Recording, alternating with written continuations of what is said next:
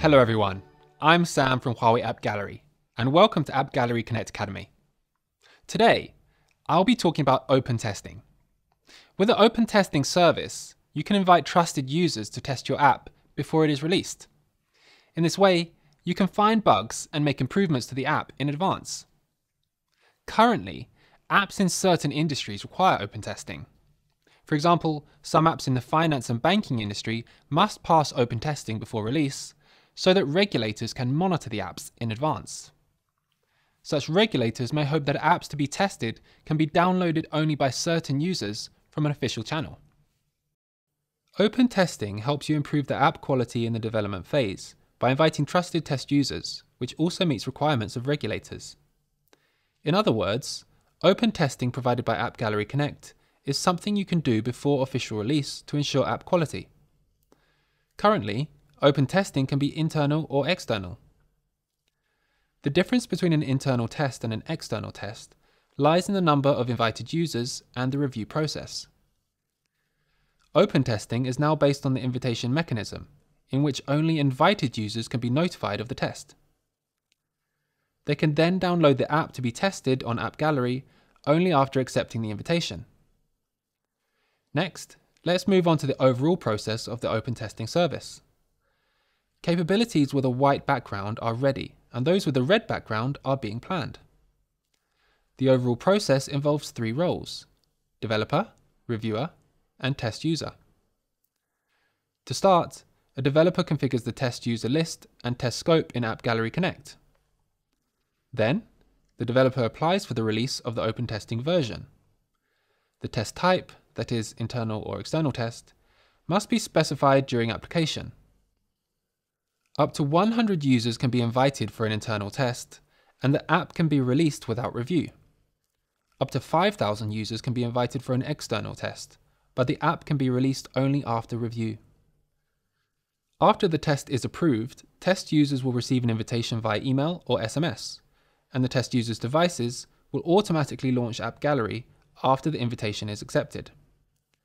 The users can then download the app on its details page. Next, we will integrate the Huawei crowd testing app, through which users can accept test tasks and report test feedback to you. At the same time, you can summarize and analyze the test users and their test feedback based on crowd testing. Next, let's see how to complete an open test, which involves 4 steps. Steps 1 and 2 are what you need to do, and the rest are user operations. Step 1. Configure the scope of test users. To do this, sign into AppGallery Connect, click Users and Permissions, and create a user scope based on the test list. You can invite users with Huawei IDs to take part in open testing by manually inputting the IDs or importing them in batches. Huawei IDs may be email addresses or phone numbers prefixed with the country code. Step 2. Apply for an open testing version. To do this, click My Apps and select Yes for version for open testing under Open Testing on the version information page. Then, select test users from the user list that was created in step 1. If you only want an internal test, select Used for early access free of manual review, in which case up to 100 users can be invited and there is no review required. Generally, an app to be internally tested can be automatically released a few hours after application. If you don't select that internal test option, the test will be an external one, so manual review is required and up to 5,000 users can be invited. After an external test is approved or an internally tested app is released, the invitation will be sent to test users via email or SMS. Step 3. A test user taps the link in the invitation email or SMS to accept the invitation. If AppGallery has been installed on the user's device, it will automatically launch and the details page of the app to be tested will be displayed. If AppGallery has not been installed on the user's device, the user will be prompted to install the client first and download the app to be tested. And there you go. We've now covered the entire process of the open testing service.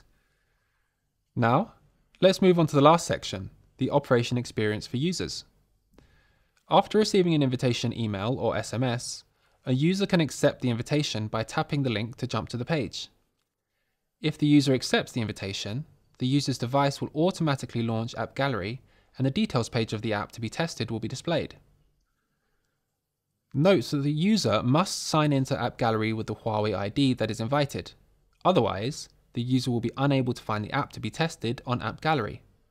In other words, only users who accept the invitation are valid test users and able to download the app to be tested.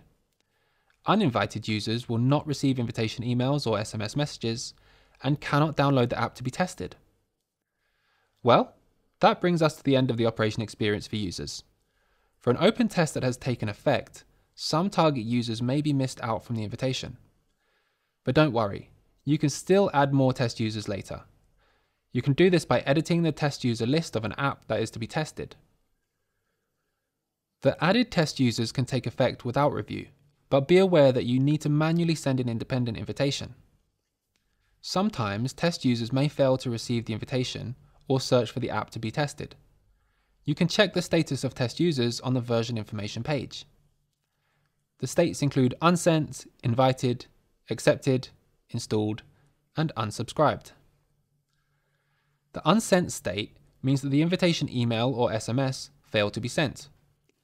The invited state means that the user is invited but has not yet accepted the invitation. The accepted state means that the user has accepted the invitation of open testing. If a user has accepted the invitation and installed the app to be tested, the user enters the installed state. Some users prefer to unsubscribe from the invitation email or SMS and will be in unsubscribed state. Know that if the Huawei ID of a user is bound to both the email address and phone number, after the user unsubscribes from the invitation email, they will no longer receive the invitation SMS. For users in accepted or invited state, you can send the invitation again to remind them. Missed users can also be sent the invitation in this way.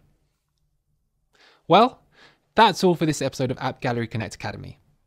To learn more about our services, scan the QR code to visit our website. And if you have any questions, please send us an email. Thanks for watching and see you next time.